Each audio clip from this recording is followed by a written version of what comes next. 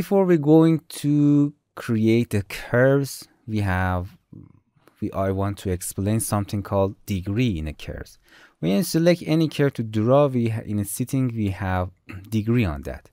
You can click on a degree and type any number, 1, 2, 3, 4, 5 degree for that. First, I want to explain what is degree.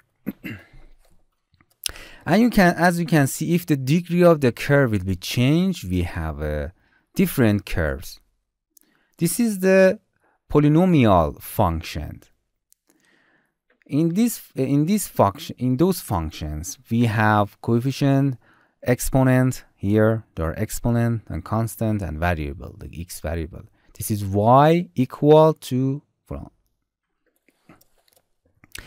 The degree is greatest exponent.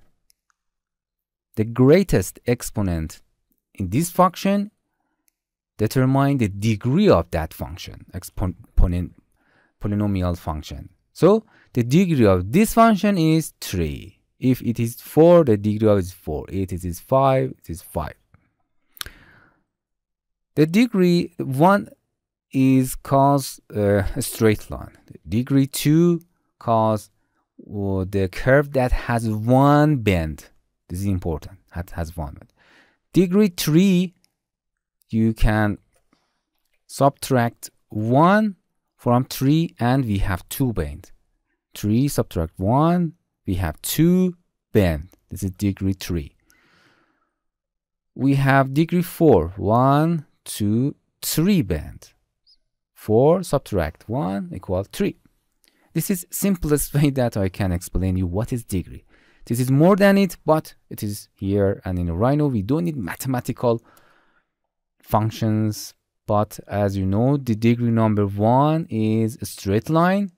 The degree number 2 is arc, circle, polynomial, parabola or hyperbola curves that had one bend. The degree number 3, the curve has 2 bend. But we can create the line that such as like this with the degree number 2. I'll show you now. Just the slope and the bend of them are very different. Okay, select a curve. When you select a curve, go into the degree, click on it, and here type number 1 to define its degree number 1. The degree number 1 means a straight line. Okay, right click. Change the degree, another select the curve, or right click, change the degree to 2.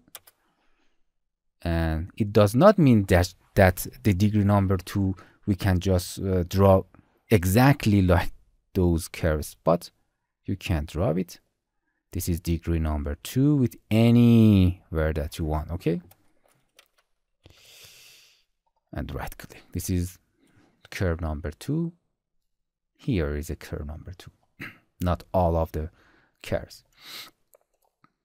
Another curve, degree number 3, and here this is grid number 3.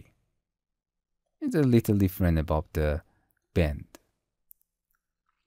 Okay, don't worry about the degrees, just you know what is the degree and you can draw your curves and enjoy your drawing.